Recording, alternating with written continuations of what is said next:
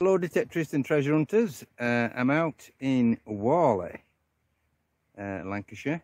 Managed to get permission on the farm after spending most of the day trying to get permission. Managed to get one, and been quite a lot of history on this land. Apparently a 16th century skirmish between the parliamentarians and the royalists.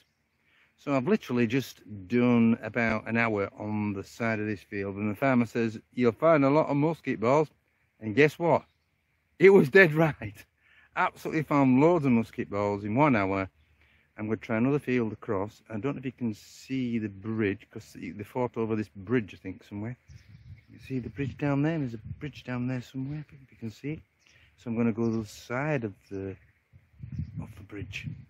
So there you go, it's a hillside there. Hillside down there, and loads of musket balls. The grass is quite long, so there's loads and loads. There must have been about eight to nine in 1 hour, and there's loads. The grass is too long. And we're going to go into that other field over there, where that should be cheap through the gap there. But we're going to go in that field apparently, because there might be more activity. But that's the bridge, and this is where the battle site was. Just all around here. The Roundheads and the parliamentarians. I think the story goes that Prince Charles I was with them, and he was on the what you call the route, running away into Preston. So the story goes. Well, that's true. I'm not really sure. So they routed the royalists away, did the parliamentarians, over that bridge and away over to Preston. I think we're going to find some.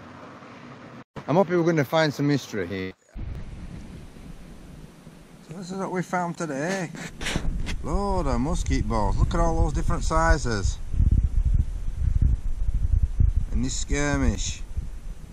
Loads of them. Large, medium, pistol shot, musket shot, and other things. I don't know what that is. And then we found a spoon. Pewter spoon. That I'm not really sure of. I think it's part of a scabbard.